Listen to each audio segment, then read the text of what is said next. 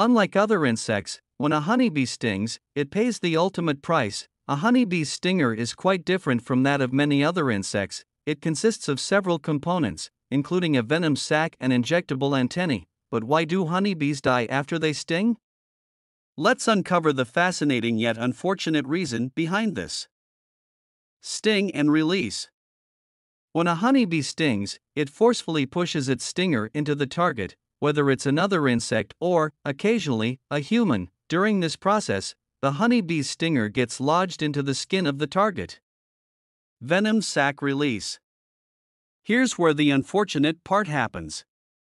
As the honeybee stings, its venom sac contracts and releases apoptoxin, the bee's venom, into the body of the target. This is what causes the pain and swelling associated with bee stings.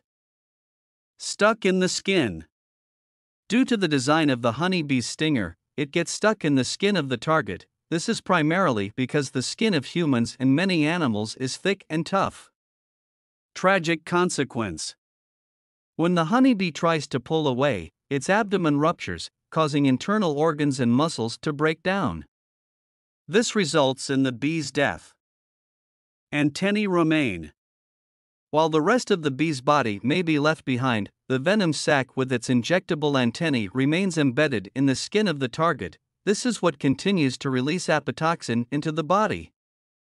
Why honeybees die, but other insects don't? Honeybees have a unique anatomy that leads to their untimely demise after stinging. Their stingers are barbed, which makes them effective at getting stuck in the skin. In contrast, many other insects have smoother stingers that can be withdrawn without causing harm to themselves. The removal process. If you're stung by a honeybee, it's crucial to remove the stinger and the attached venom sac with injectable antennae as soon as possible. Using a flat, firm object like a credit card, gently scrape across the skin to lift the stinger out. This prevents further injection of venom. If you want to see more of our content, make sure to like and subscribe to our channel.